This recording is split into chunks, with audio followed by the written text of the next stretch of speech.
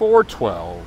Hello and welcome back once again to Jeff Finnegan's Wake, the project where I, Jeff, read the book Finnegan's Wake to you one page at a time, one day at a time, sort of, kind of.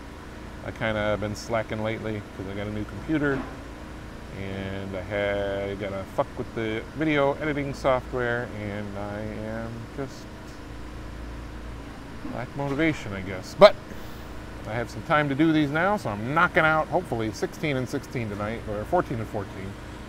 So that would be a lot.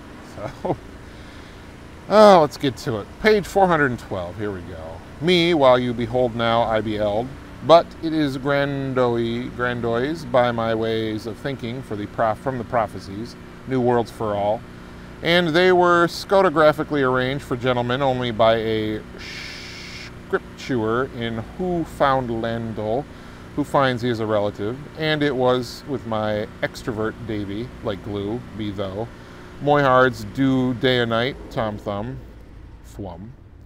How mylodorous is thy bell chant, O songbird, and how exquisite thine after draught, buccinate in emnia, tuba insigni, vulminitatis tuae. But do you mean, O Foudscene, Fune, from Pontoff Bellic till the Kissel merched our leaden shriz will be, we gathered substantively whether furniture, wood, or verdure varnish. It is a confoundious injective to say, Sean, the fiery boy shouted, naturally incensed, as he shook the red pepper out of his auricles. In another time, please confine your glaring insinuations to some other mordant body.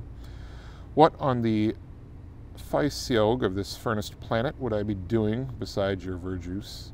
That is more than I can fix for the tiom bien, anyway. So let I and you now kindly drop that angry man. That's not French pastry. You can take it from me.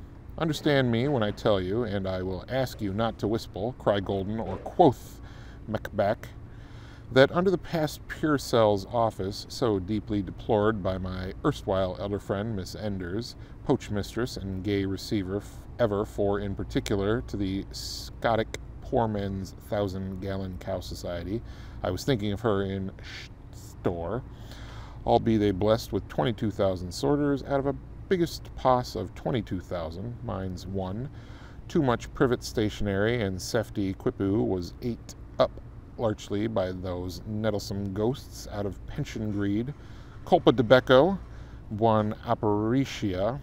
Proceeding, I will say, it is also one of my avowal's intentions, at some time, peas pod, plews, mirthers of gout, when I am not prepared to say, so apt as my pen is up to scratch, to compound quite the makings of a verdigris savings book in the form of a pair of capri sheep boxing gloves surrounding this matter of the Wells Fusel Musketeers and their Cindy Buck that saved a city from my publickers, Nolaner and Browno, Nickel Hopstout, Christ Cross, so long as.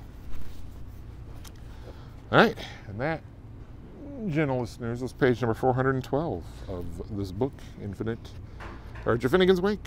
Have a great night.